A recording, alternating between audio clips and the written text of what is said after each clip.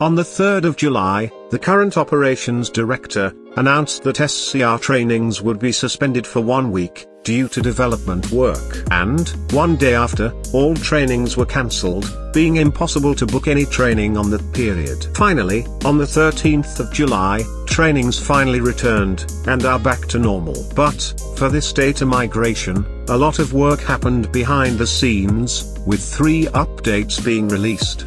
In this video, I will cover what each of the updates did, any bugs that they could have and how this data migration worked.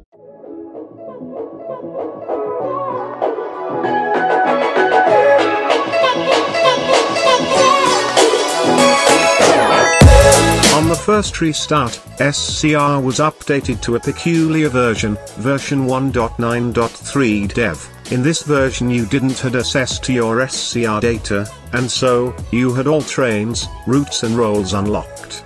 Yes, all roles.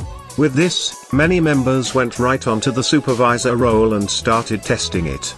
Except a few who preferred to see if airport got upgraded. This patch was to set up and get the databases ready for the new data system. This update didn't bring any bugs, except the fact that you could be a supervisor, even if you were a member. And also the fact that the 3-dot icon on the top right was green, and not the usual grey or orange. Maybe, the green dot is used on dev versions?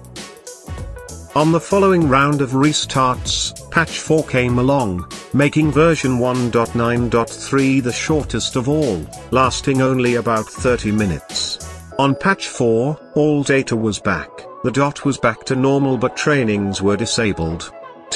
On this patch, there were some bugs such as not being able to signal, even if you were a signaler. This patch re-enabled data. With the new system, still didn't enable trainings. The issue with people accessing supervisor and other roles has been fixed too. After some days, patch 5 finally came, being the final update of this data migration. On this patch, trainings were re-enabled, for any reason, you can't book them yet.